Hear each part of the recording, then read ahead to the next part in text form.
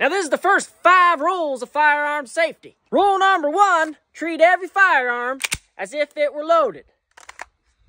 Rule number 2, don't point a firearm at anything you're not willing to destroy. Now rule number 3, always keep your finger off the trigger until you're ready to fire.